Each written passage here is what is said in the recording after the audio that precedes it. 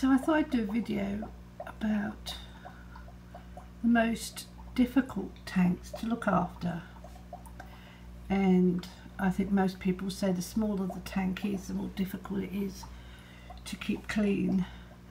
But I believe when you have a little fry in a tank, it's quite time consuming.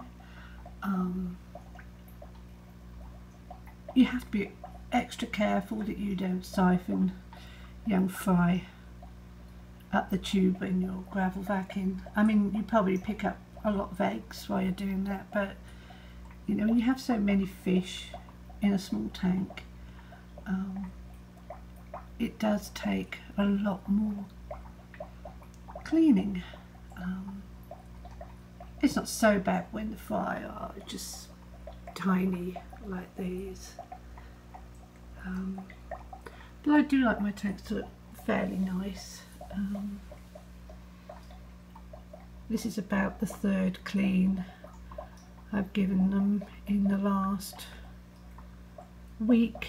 I take about 10% of the water out sometimes. Sometimes I'll move just one thing at a time. I may clean the rocks, I may clean the wood, I may rearrange the plants. Doesn't mean that I give it a major clean every time. I did take off some of the algae off the back, not all of it, just to make it look a little bit tidier.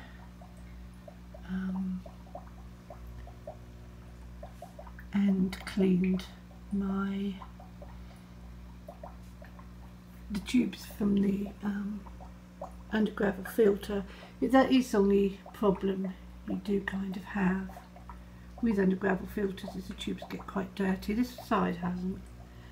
I don't know why, but the other side is quite grubby. They get grubby inside, but I just put plants in front of them and then forget about them. So that's my biggest problem. I think if you're going to breed fish, which I never plan to do, if you're going to breed them, you have to realise that it's a lot more hard work than just having a tank. At some point, once these babies really start to grow a bit bigger, I will move their parents to a different tank. But I've had 100+ baby guppies in a 10-gallon, along with their parents and a few other fish, and it's a lot of cleaning.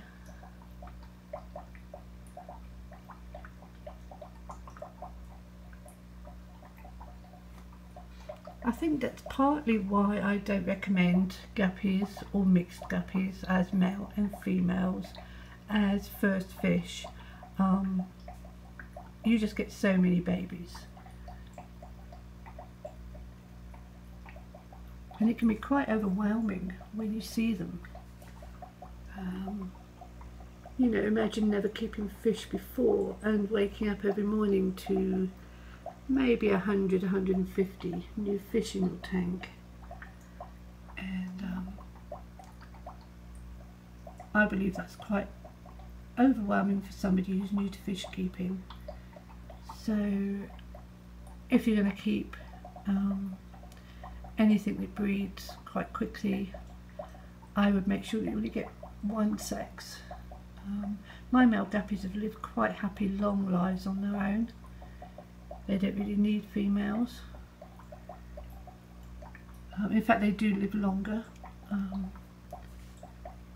And if you get some extremely pretty female guppies, you can just keep those. They are brilliant fish for keeping a tank clean. They will eat every scrap of food that's in your tank. They will hunt all day for food.